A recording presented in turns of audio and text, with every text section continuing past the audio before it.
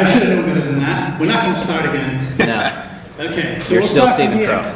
The front-end tooling and panel discussion. So we're going to do this a couple of ways. I'm assuming with all you here, you have some questions for our experts on the panel. So what I'd love you to do is if you could come down to the bottom step here, we'll get your questions. And if you don't have questions just yet, we'll also ask the panelists to tell us about things that they're interested in, they're concerned about, and things they want you to know. So let's start today by getting from the panelists a 2-minute response each from that keynote session we just had. 2-minute response. And you can step right up here. Any thoughts? I'll start. Thanks for saying this. All right, no problem. You guys have time to think. I'll just run off of the mouth for a while. So JavaScript is awesome. JavaScript is something that I've been exploring a lot lately. And Dries talking about incorporating React or any kind of JavaScript library into Drupal is amazing. Right now, the front-end engineering experience is moving away from what I've historically done, which is like 20 years of PHP, HTML, CSS, and is moving towards these JavaScript libraries. A lot of the articles that I'm reading on Medium, a lot of the people that I'm talking to out in the industry are building in React first, and they kind of look at me like I'm an old man whenever I talk about PHP. Maybe that's because I am, but you know, PHP is stable.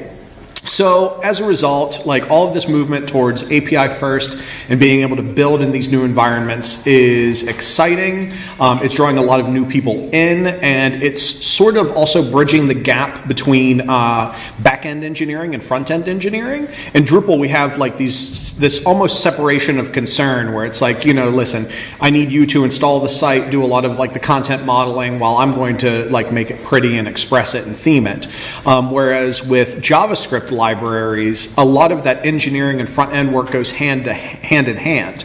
I've been working on some React projects, just a few, and right now, a lot of my team is convinced that our React projects going faster is an aberration.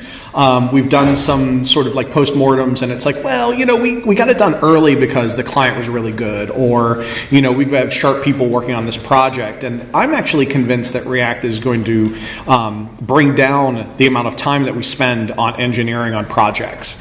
And so I think that these JavaScript libraries and working in React are a really positive movement forward.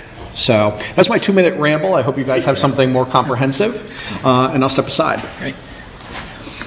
So as I think about it, I think about one of the guiding principles at Redfin is the hedgehog concept from Jim Collins' book Good to Great, where the coyote can come up with tons and tons of clever ways to try to, you know, get the hedgehog. The hedgehog only has one tactic, which is to sort of curl up in a ball and be spiky and not get eaten. And that works really well. So it's about, you know, doing one thing well, and I think that's what it's like for Redfin. So historically, for us, that niche has been to do Drupal. And we haven't touched any other framework. We don't do anything except Drupal since our inception in about 2005 with our first Drupal 4.7 site. We did that, we never looked back. So what I'm especially excited about is the way that Dries tends to always be very forward-thinking, very insightful about what the future of technology brings.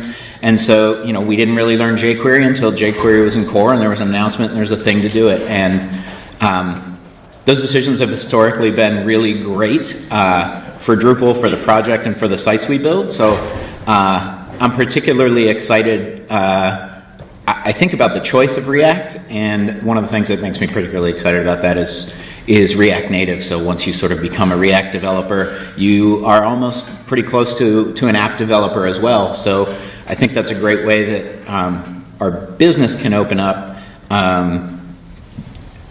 but still stay in that hedgehog concept of doing one thing really well. So it's you know, Dries is forward thinking and thinking about the future of technology, and that's always paid off really well for us. That's my reaction. Yeah, I think as a Drupal agency, one of the things that we've found over the past, like, I don't know, maybe 10 years is that it's really difficult to find developers that can bridge the gap from the front end to the back end. And in Drupal, it's not necessarily one of our the things that we do particularly well, separating those two. So I'm really excited about the API first initiatives that are happening in the sense that they're going to open up a lot of opportunities for us to hire front-end specific people, to be able to work independently of the Drupal teams, and to have those two separate teams really work well together. So that's what I'm most excited about, just kind of the opportunities that it brings to diversify the staff. Great, thank you. First question, who's going to go to? Nobody. There you go. You could just make it easy. All right in front.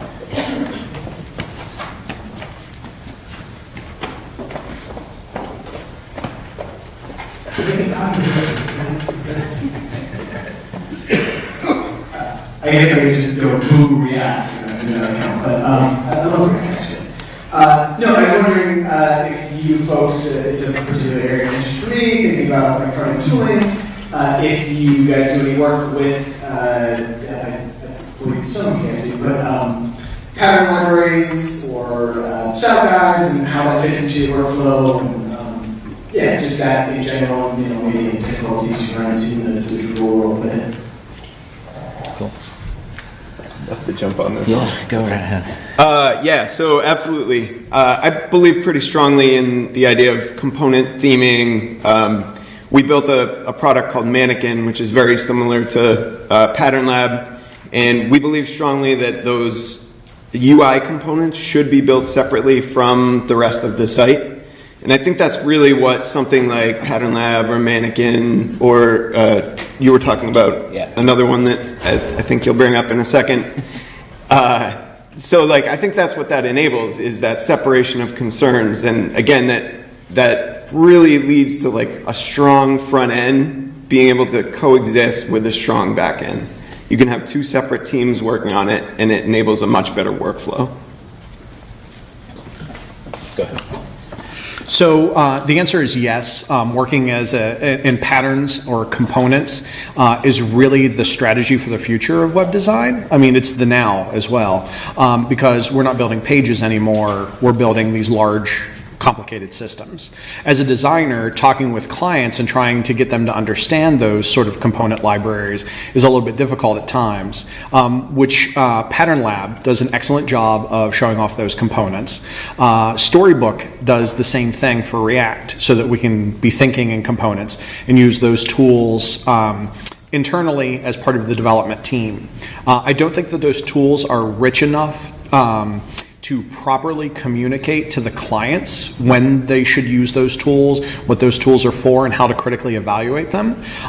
If you look at a lot of the design systems and pattern libraries that are out there that are client or customer facing, like Salesforce's Lightning or IBM's Carbon Design, those are really kind of almost like style guides, to borrow from Brad Frost's thinking on the particular subject.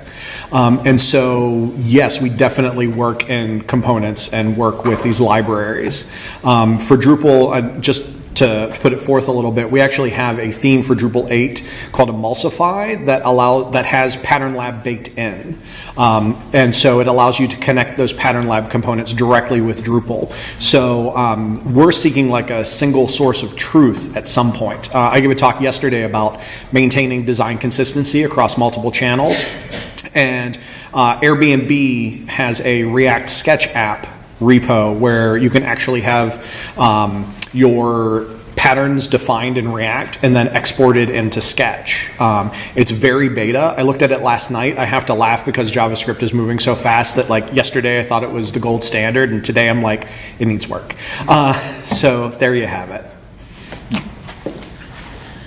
I think one thing that is sometimes missing in that is that while Drupal, I think, is moving to ambitious projects, that there's still a road for people who are not communicating with their clients at the pattern library level, and that's not where the negotiation takes place. We do things very agilely, and we actually, once we have, wires and we have designs, we start working towards building out the pages in the way that we've shown them to the client. but we still want a style guide for a number of other reasons, which would be developer documentation, knowing what patterns have been used in case a new feature comes down the road 8 or 10 months from now.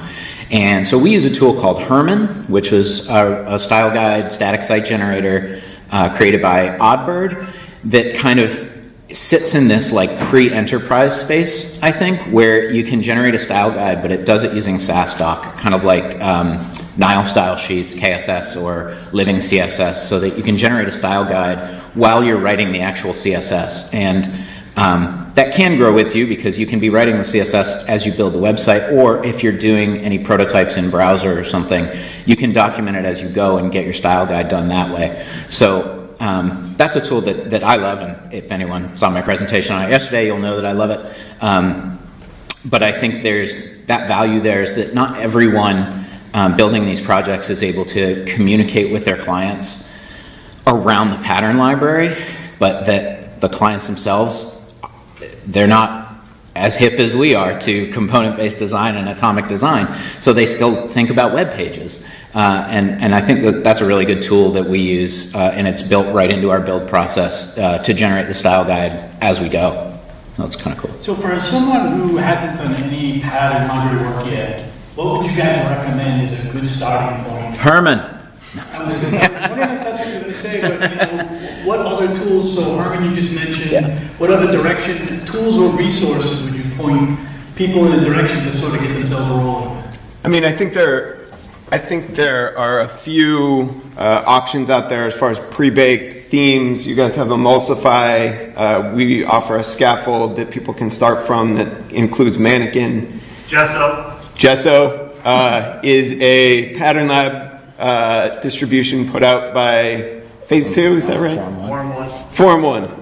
Yeah, so there are a few different options out there on like pre-baked solutions that you can bring in immediately. How many people are in that position of wanting to get into pattern libraries and haven't yet? So everyone else is in, so we're probably 20 to 30% trying. The only other thing that I'd recommend if you're really starting out with it is you got to read Brad Frost's stuff. You got to read the atomic design principles. There's a slide I've seen for the last few years. I saw it in Brian Prager's presentation this morning that shows the levels from atoms to molecules to organisms. If you can look at that slide and picture by itself and describe all that, then you've hit phase 1, and then you can move on to tools. But understanding all those concepts is super important. And feel free to just steal the microphone if there are other questions. I'm interested in, and I'm giving a talk to you that touches on some of this stuff, but do you think it's a good place for people to start if they're new to theming? Like if you were coming to Drupal 8 theming today, would you take the component pattern library approach? So my answer to that would be a more holistic view. No one person is a silo. Like, you're usually working as part of a team. So you might be doing the front-end development, but typically you'll probably be working with some back-end people. And you'll also be working with designers and marketers and editors of the process as well. So you have to take into account that, that you have this entire flow. So component-based design is strong for designing the things that you need to build out the site. But one of the things that it doesn't do very well is give you it's more of a in the trees sort of way and less looking at the forest. So you really have to balance those two perspectives as you do it. So component-based design is great, but you typically have to start with a little bit more of a holistic view. So I deal with a lot of clients doing design work, and if I were to show them form fields and buttons just kind of floating in space, they would laugh at me. They don't want to review anything that way. They want to look at it like they want the form page to take a look at. So you have to balance the needs of the workflow that you have against what tools you use. So someone starting out in web design or web development, like front-end theming, I would definitely say that component-based design is a process that should be used, but it should not be. You should look at the whole as well, making sure that you're balancing a large-scale view versus also the component-scale view. Cool. Thanks, guys. Any other thoughts on that? before we move on? No, that was. Anyone I have- have nothing to add to that. That's brilliant. I got a question.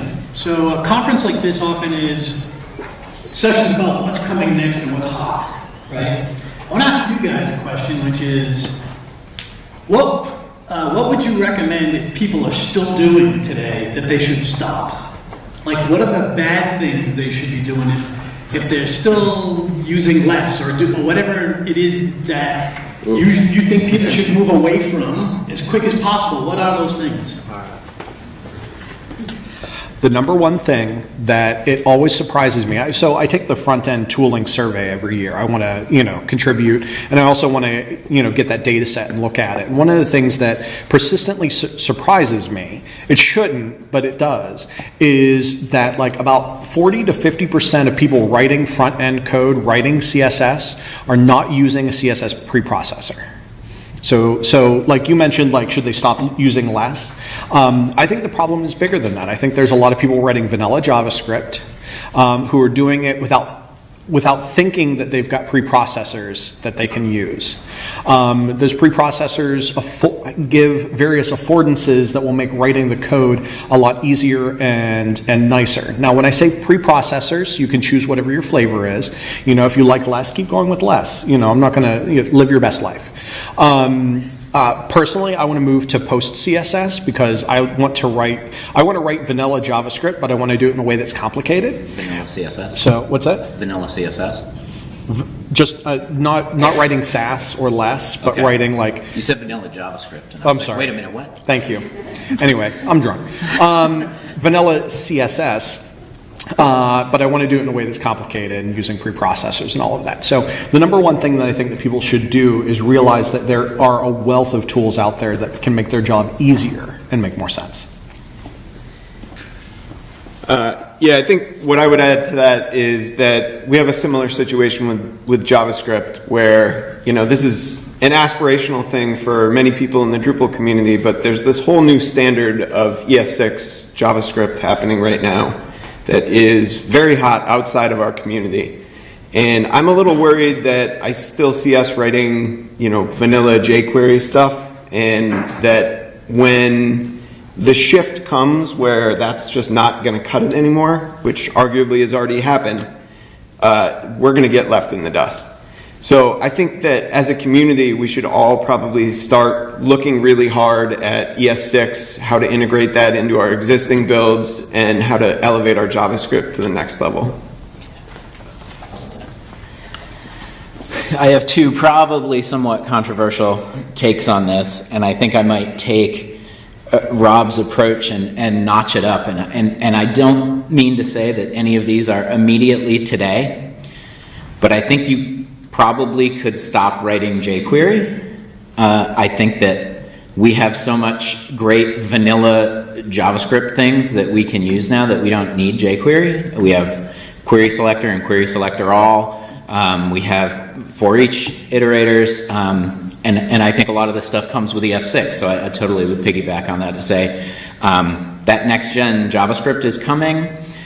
Dries talked about how some of those frameworks are coming in, and we're still doing a lot of work in Drupal 7, and you pull that up, and that's a far cry away. But using a transpiler and using, I've heard two people say Babel today. Is it? Babel. It's Babel, right? Babel. All right, I'm going with Babel. Yeah, I totally think that, and I think number two is. I kind of want to duck behind the podium after I say this, but I think stop using gulp and grunt. I think the front-end developer survey that came out this year had a huge surprise to me, which was the user base of grunt in the last year has diminished really significantly from even 1 year ago. And gulp usage has diminished pretty significantly as well in favor of using scripts in your package JSON. So if you're using, so I'd say right now, if you're not using a front-end build process, you need to start doing that. And you can use Yarn scripts and use a lot of these packages that are out there to do your pre-processing, post-processing, and I think that had the biggest share of what people are doing these days are using yarn scripts or NPM scripts to do their build process. And so I think that was a big surprise to me in that survey. Okay, guys, what questions would you like to pose to each other? And add to it? Do you have any of those before I go through my list? Yeah, so I had the idea for this panel because at Redfin we recently kind of looked at what our build process was and decided to move into something that was a little more modern. Part of the impetus for that was Herman, but not the entirety of it. Herman sort of requires a modern build process, but for a long time we were using Ruby Sass with bundler and gem files and using the SUSE grid framework, and we sort of revisited all of that, and we had skipped over gulp and grunt. Like, we inherited some sites that were using that process, but we one time tried to implement it, and then we got to the tail end of it and we're like, did this really help us any more than using bundler and gem files? And we said no. And then when it came along again, we replaced that with Dart Sass. So we skipped over sort of gulp and grunt and are using the new replacement for Ruby Sass to do our pre-compiling. But during that process of evaluating all these things and seeing what was out there, I was really overwhelmed. So part of my impetus for starting the panel was kind of to take a survey of what people are using. I think that there's a lot of different things, but if you could describe your current build process or ideal build process for, if you were starting your own project from scratch, what kind of tools would you use? And so I can say that we're using Dart Sass for a preprocessor to compile. We're using yarn scripts to do the build process. We're using yarn over NPM, but that's, even then, I think that might be in flux, because really we went with yarn because NPM didn't even support lock files at the time that we chose yarn. And post CSS to do auto prefixing, and gosh, there's probably a few other things in there, but that's kind of what we settled on after all this process. And selfishly, the question I want to ask is, what is everyone else doing, and did we do this right at all? So I'm curious to hear that from other folks too. Sure. Go for it. Okay. So basically, the build process that works is the build process that we use. That's the long and the short of it. We do have some things that we've standardized upon. We actually still kind of go back and forth between yarn and NPM based on the project. It depends on the developers. Let's see, we use gulp as opposed to using NPM scripts. The reason that we use gulp instead of going off the deep end on NPM scripts is that gulp provides a consistent user interface for all of those extra packages, which means that whenever we hand off between different developers, there's a little bit of consistency. If you've ever written NPM scripts, each of them has their own documentation, their own lingo, their own patterns, and so whenever you're trying to use them, you have to implement them in the ways that they want to be implemented. When using gulp, it gives you just pipe everything through, you set the options that you need to set, and it creates a better developer experience. As I said before, your mileage may vary, whatever works for your team. I know that we have a lot of JavaScript engineers who prefer NPM scripts. That's great. They write it in the README, and everybody's able to do what they're supposed to do. Let's see, we're still using Sass. I want to move to post CSS, but we haven't made a big move yet. I'm waiting for us to we typically do a once a year front-end developer retreat where we talk about big picture things, and this is one of the things I'm going to talk about with big picture stuff. We're also talking about mainstream adoption of CSS grid into what we're doing. So that's something that we're evaluating. I'm trying to think. I think that covers it. That's good. Yeah. So at last call we have like a standard set of tools that we like to start from.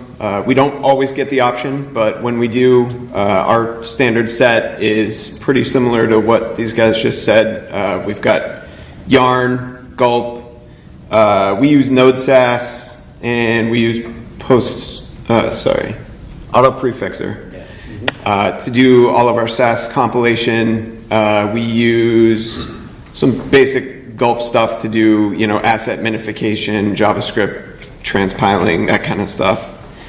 On the other side, we actually have standardized on new builds with Foundation. So that's a CSS and JavaScript framework that allows us to get up and running pretty quickly with some good defaults. I think, to be honest, that was stemming from a previous lack of front-end experience that we had. And I think we've built those chops up to a point where we probably don't need Foundation anymore, but it's still there in the stack, and it provides us with like a stable starting place. We don't have to reinvent the wheel every time. So that's our stack. Oh, right. And as far as where I want to head, I'm definitely looking ahead to some better transpiling mechanisms. Webpack is definitely an option for the future. I would love to replace Gulp altogether and just have all of the asset compilation happen through something like Webpack, or there's a new one. Parcel. Yeah. Yes. Yeah, I think we do want to be dropping Gulp. It's sort of a little bit long in the tooth and isn't necessarily the best tool for the job these days. But we haven't gotten there yet. So all three of you have mentioned that we're using this and we're thinking about this and we'd like to go here. What are some of the things you think about in terms of making those decisions? What are the decision points? You know, how do you handle the old stuff versus the new stuff? And what are your strategies around making these decisions and implementing them? Easy question? No, it's not. But I have a funny story about it, which is that one thing that we started doing as part of our, we started writing make files for syncing sites, refreshing sites, especially once we got into Drupal 8 and using config management in like a fairly proper way. You know, when you need to refresh your local site and start a new feature in a new feature branch, you have to sync the database down, import the config, because we're using config split to merge in our development settings, to, you know, turn off the caches and all that stuff. So we're writing make files for that. So in the previous world, we were using make files to compile all of our assets and do all the things that Yarn scripts are doing. And I had the whole team in there at my desk, and I was showing them the differences between like using Yarn scripts and using a makefile, and like just literally everyone shrugged their shoulders. Like it was so sick one way and half dozen the other. We just like, we came like this close to just flipping a coin. And we ended up on Yarn scripts. I'm not even sure why. I think because we're already pulling in dependencies with Yarn, and you know, it's just one less thing that we're doing, but we still have a makefile for the other tasks. So for me, I'd say punting to the team is pretty important. I really think that we're going to just have a front-end retreat someday, which is still probably our whole company, so that'll be nice. We'll get 2 retreats a year this way. But I think buy-in is really the most important thing, and I think that's a luxury that we have as a little bit of a smaller shop, that, you know, it's easier to order pizza for like 4 people than for like 40 people to get them to agree on something. But I think it speaks to Randy's point that like the process that works is the process that works. So I think the important thing is making sure that you've got the buy-in. I think that's an important aspect of it. The other things to consider are, you know, one thing that I look at a lot when I'm choosing any technology is popularity. And that may not be a super popular stance, but the reason I do that is because with more, you know, the more eyes you have, all bugs are shallow. So using a tool that is used by a lot of people is important to me, because it means when something goes wrong, there's probably a blog post about it, there's probably an issue in the issue queue about it. So that's an important factor for me, is choosing tools that are popular, because it means we're going to hit smaller bumps when we hit those bumps. So I think that I can boil down those decisions to people, stability, Stack Overflow, and contractors. Okay, so the people who are doing the work have to enjoy doing the work. If you decide, if your team decided that make files were the devil, and despite the fact that they were on par with Yarn, if you went that way, they wouldn't be happy. So you need to make sure that the people who are working on the projects are working on tools that give them some degree of satisfaction and autonomy. Then you have stability. The tools that you're working with have to be, at least to a certain degree, mature. You don't, when you're on the cutting edge, you lose a lot of blood. Okay, you end up spending a lot of time investing in trying to find out why the documentation is short, why you don't have the robust tool set that you need, and so you have to do a lot of exploration and sometimes contributing back to the open source project that you're using, which is a valuable thing to do, and I actually recommend people contribute to open source. But when you do it as part of a business, that turns into a little bit of a loss, and you have to be willing to accept that. So people, stability, Stack Overflow. So Stack Overflow, whenever I say that, it's just kind of like a tongue-in-cheek way of saying, people have to be able to seek help. They have to be able to ask their peers and say listen, I've got this problem with this tool chain that I'm working on. So if you're doing cutting edge React, that circle's pretty small. But if you've got a PHP question, my mom can answer it. So not really, my mom's not that good. She barely knows how to use an iPad.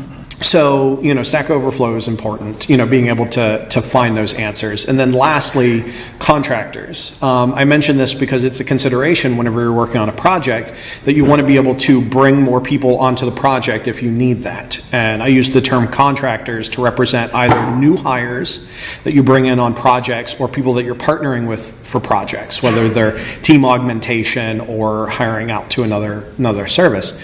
When you make a toolchain decision, you have to make sure that you can bring those people on board and they understand what's going on. If I'm going to hire another front-end developer, they're going to need to know our tool chain and how easy or hard is that.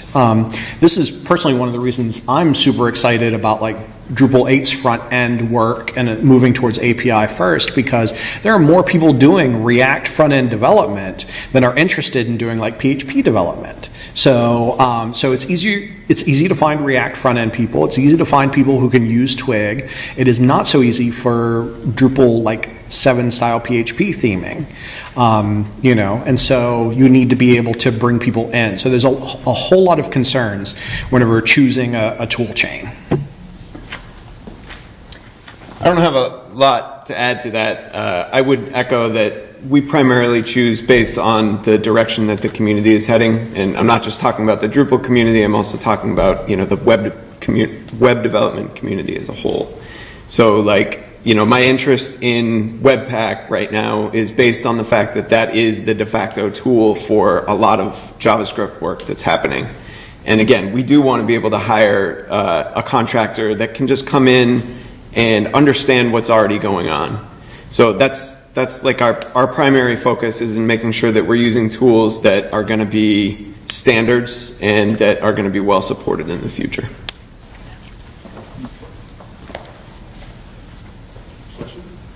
Yeah, go ahead.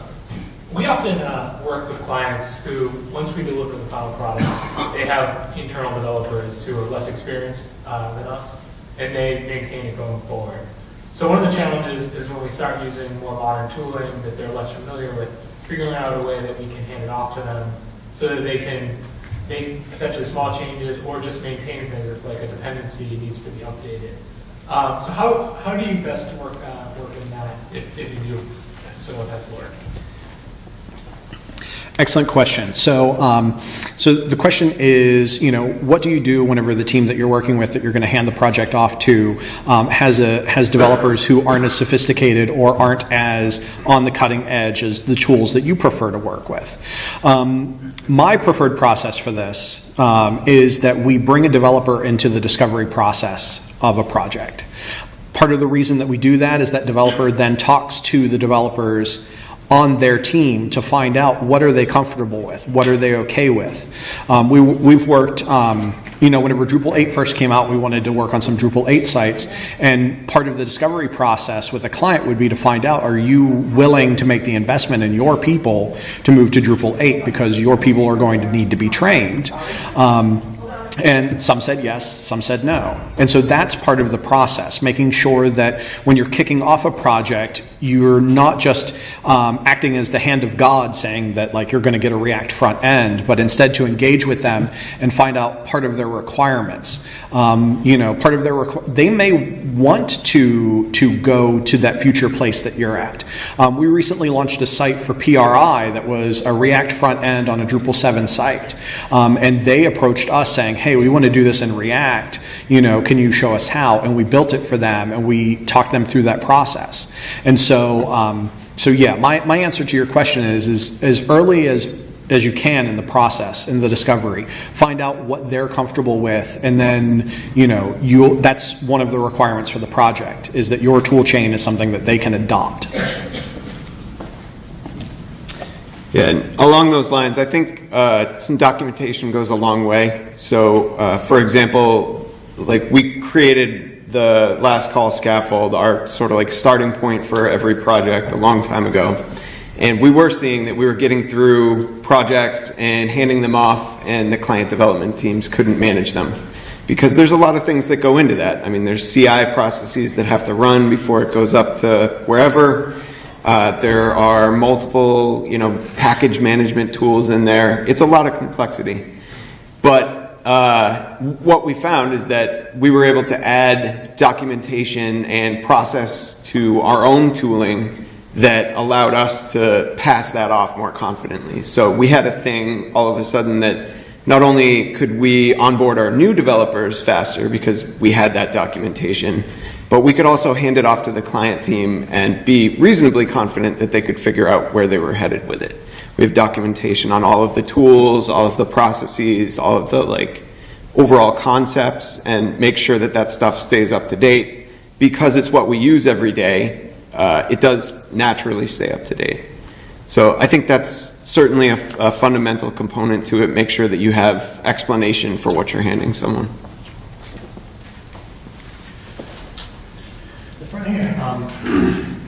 Have any of you tried the Robo project or using Composer itself? Because I've always known you could add Composer commands as a class, but I learned you could put Composer scripts, and then the key becomes the command name, and then whatever's in there just runs. So I made a theme build command in Composer JSON just to RM or F this theme, and then all the other 100 built things it needs to do, and I put that right in Composer JSON, and it becomes a Composer command. So I'm wondering if any of you tried that, or looked at the, even know about the Robo .li project? Yep. Yeah, so we use Composer commands pretty extensively. That's like how you pull a database down with our framework. And going beyond that, you can actually go ahead and write a PHP class with a static method and call that from a Composer script. That works. So that's kind of cool. But at the same time, personally, I don't love mixing my tooling with what's going to go to production. So I would almost prefer to write my build stuff in JavaScript and then just not send that JavaScript to production, depending on what you're doing. So would you store that in a separate repo or something? Or? No, we just don't send it in the artifact. When that's built, we'll strip it out before we send it to Pantheon or Acquia or whatever. Robo is an interesting project, and it is a lot of fun to play with, but I think to me that suffers from the same thing. You're starting to mix dependencies, and I would rather just have that stuff in an entirely separate place, not mixed in with my production dependencies. I have seen some pretty cool stuff that you can do with Robo, just in terms of chaining things together, writing your deployment scripts, and it does work well. But yeah, I think that's my concern with it. Anyone else? Yeah. I think what I would mention is that I think the trend in this Drupal industry is that we are beginning to sort of separate and segregate. So I say that I'm a full stack developer, and I feel like that's a little bit of a dirty word. But I think, you know, if the front end stuff lives here, let's make that front end build process live here. Whereas I feel like Composer and PHP is part of the site build process and more of the back end stuff. So it's possible that I would do some Composer scripts for that. I looked at Robo. I looked at Makefiles. We ultimately went with Makefiles. And for a lot of the same reason I went with Yarn scripts is like, I'm very comfortable Unix command line, and that stuff felt the most natural to me. Whereas, when I was looking at this before I got heavy into Drupal 8, my object-oriented was pretty rusty, and so writing classes was not super appealing to me. So I checked out Robo, and then we also use a deployment tool, which I presented on NedCamp a few years back, called Magellans, which is a PHP-based deployment tool where you can write PHP classes and custom commands in there. So I looked at all of those different things. And another thing I looked at, which is worth mentioning, is Drupal console supports chaining commands. You write a YAML file that can execute, 8 Drupal console commands in a row, and you can use that. So there's a ton of tools out there, and it's about what fits. But for me, it's about separating those processes. So, as we grow and we're hiring into a front-end role, they're in Node or Yarn or whatever, and they're sort of live in that theme folder and do all the stuff there. So I still go back to what works is what works, and so I don't think that there's necessarily a downside that I could speak to globally about that process, but that's why it didn't work for us. Question in the back? Super quick, fast Oh, yeah, go ahead. So if it were like an external library and it was just in Composer dev, for example, required dev, and that was just like a helper for the build process, and that wouldn't go in your artifacts production, that might in theory be an avenue for some kind of common library for command and building and stuff? In theory? I would say yes, for sure. That's why there are the sort of dev dependencies for that. Yeah. There's the hat in the thing, and there's all these other things going into the Composer template that clearly wouldn't want to be there, so maybe if it's structured in a way we can leverage the required dev instead. Mm-hmm. Yeah, that's what I'm thinking. Yeah, so we're talking about front-end tooling. I didn't even hear either three of you mention what you're doing as far as linting or testing. I'm curious if you guys are doing either of those in your processing, whether it's regression testing, visual regression testing, CSS linting, JavaScript linting, what tools you guys are using. Yeah, good point. So I knew I was forgetting stuff when I sort of overviewed the stack. So we are using SassLint, which I think is a Snugug, Sam Richard involved project. He was I don't know, he's still at IBM, but he was a Drupal guy sort of back in the day. So we're using SassLint to do linting. I very recently went through the entire doc and figured out what should be a warning and what should, so like we used it very much out of the box and default for a while, and I finally was like, I don't know if I really care that these are alphabetical or not, right? So I went through and I really looked and made a sort of Redfin standard for SassLint for what should be an error and what should be a warning. So we're using SassLint right before. There are certain things which are an error, and so our build process will stop if you hit that, and so you've got to fix that before you continue on. I have not gotten into any JS linting because I think we have not yet adopted enough JavaScript. I think we're about to really start to embrace that. We're dipping into React, and we're going to need a JS linter soon, but I have not used. For testing of the best tool, I think I also recently did a visual regression testing evaluation of like everything that was out there, and the best thing I found far and away is called Backstop.js. So it was really easy to set up. We're using Backstop right now. Again, we've automated the commands to sort of take the snapshots before and then take another set of snapshots right before you think your feature's ready to merge and see what you've messed up. Backstop is an awesome tool, and that's what it does. It uses Puppeteer, or it can use Chromie, it can use Slimer, it can use Phantom. So there's all these pluggable backends of how to deal with taking your automated screenshots of your website. And Puppeteer is the new default, and that works really well. So that I want to be more of an automated process that's part of our deployment strategy and continuous integration. We're not there yet, but it's a really amazing tool that I think we can build in. And we're not yet there with BHAT, and I wish we were. So I think that's an area where that's the tool that we're certainly going to choose for user testing. And we're totally not there with JavaScript testing, but I think Nightwatch, because again, I sort of follow the trend of where Drupal's headed in that recently is going to be an 8.6, so I'd probably reach for Nightwatch to do JS testing. So I spoke a lot on that one. Yeah. Oh, yeah. All right, so linting is amazing. It has helped me stop writing bad code. It's really nice. So we use style-lint for CSS. We use ESLint for JavaScript. We use the Airbnb JavaScript standard in ESLint. It's pretty tight, pretty restrictive, but that's okay because it teaches you how to write strong code. Let's see, what else do? We do commitlint on some of our projects. It depends on who the engineers are.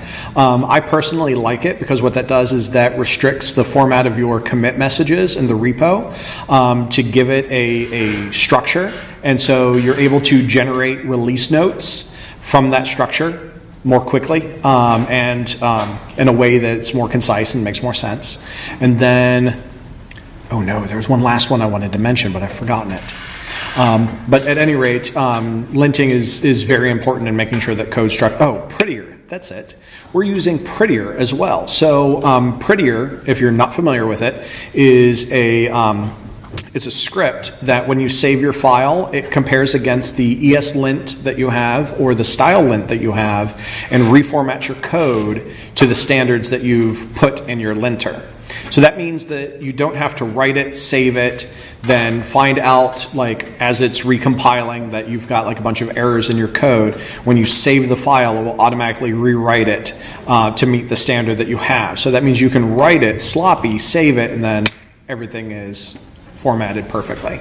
It's a little bit like magic, and it's a little bit frustrating the first few times you use it, but when you get used to it, it's pretty amazing.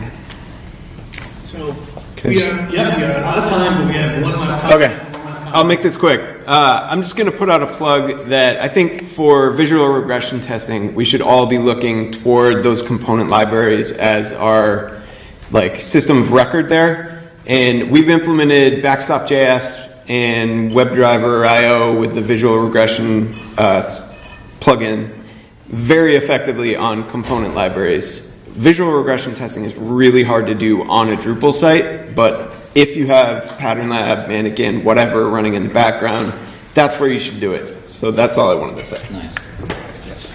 Okay, well that wraps up time. I'm sure if you have any additional questions, these gentlemen will be happy to answer them after. And enjoy the rest of the conference. Thank you for coming.